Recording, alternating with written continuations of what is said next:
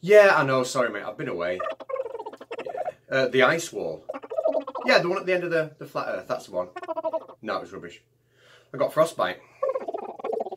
Nipples. All three. Anyway, I've got to go. Welcome back to the first Conspiracy Cats of 2019. It is so good to be back. What have we got for you today? 3 videos, 3 flat earth ideas, all debunked by one very special flat earther. And I wonder who that could be. Conspiracy Cats. Okay, so this is my new friend, Flat World Logic, and he's back to show us how the sun sets on a flat earth. You just know this is going to be good.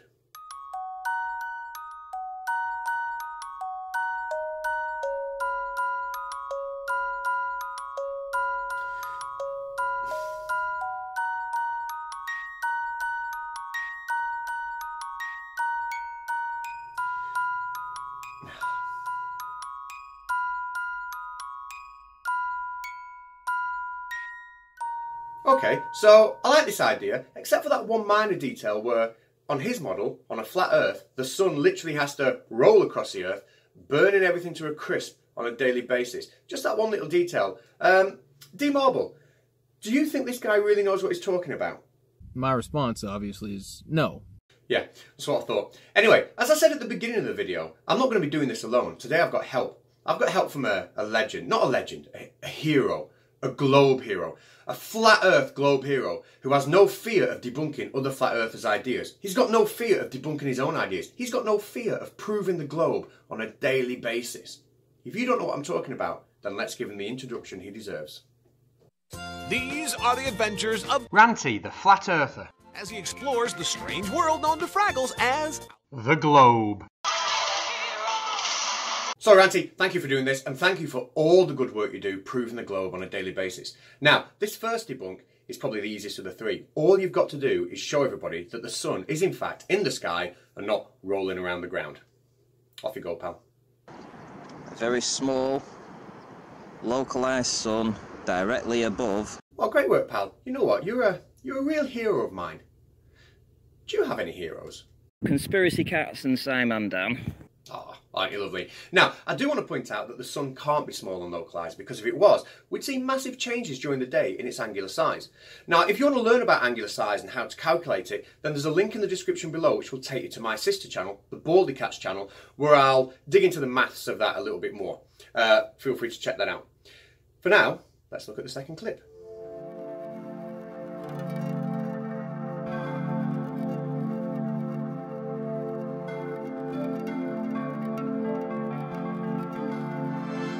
So this is yet a new video from our friend Flat World Logic.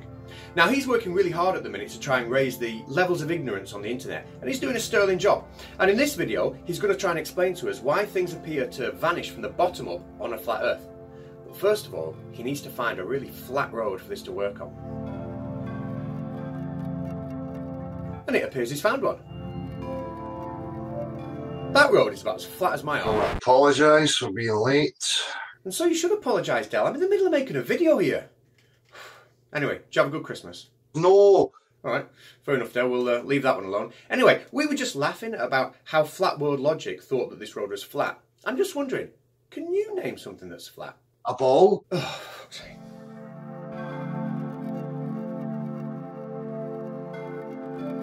Okay, so here Flat World Logic runs down his flat hill to show us how things disappear from the bottom up on a flat earth.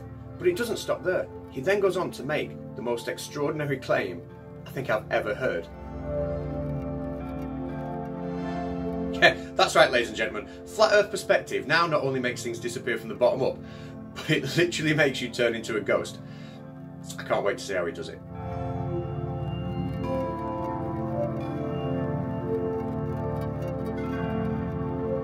Right, let's just see that again.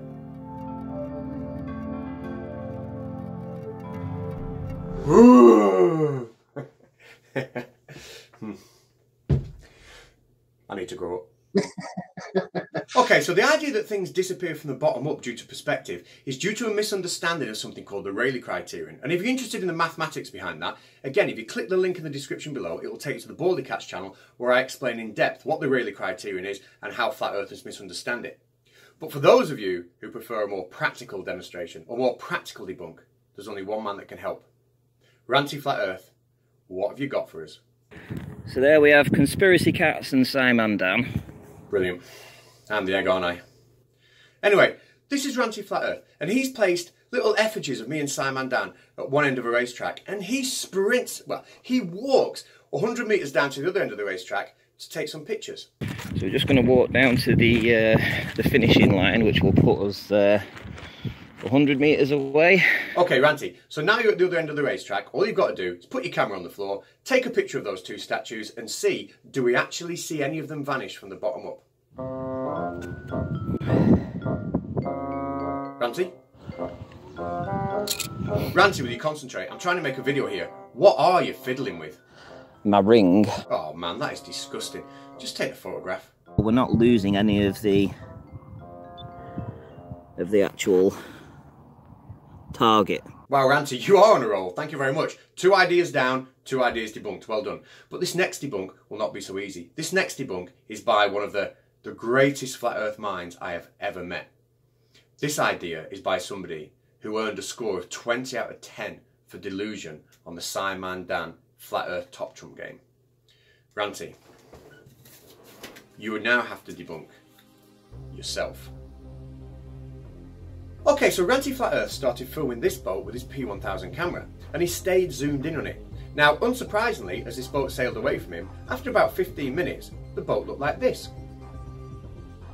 And then 10 minutes after that, it looked like this. So after filming a boat that is obviously going over the horizon, that's going over the curvature of the Earth, Ranty Flat Earth gets a little bit desperate and has to delve into the world of fairy tales to try and come up with some sort of magical answer that might explain his observations. And this is what he comes up with. Okay, so you've seen the video, and now we need to go through the process of understanding what we saw by means of a scientific breakdown of the factors in play. Firstly, the inferior mirage. What effects is this having on the boat? Well, to get an answer to that, you need to trawl through the data at hand, in other videos uploaded on my channel. Here we have a dog playing in the sands 1 mile away, and intermittently being hidden by an inferior mirage. Certainly not by Earth curve.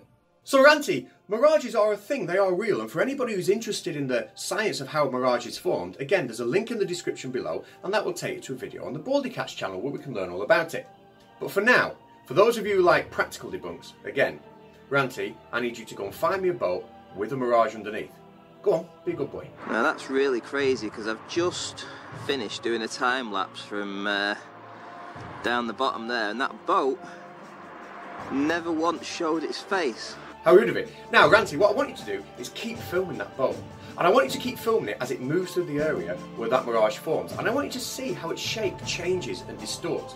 And once you've done that, I then want you to go back and look at the video of you filming the boat going over the horizon. And I want you to see how its shape doesn't change and it doesn't distort, therefore ruling out a mirage as being the cause for that boat appearing to go over the horizon.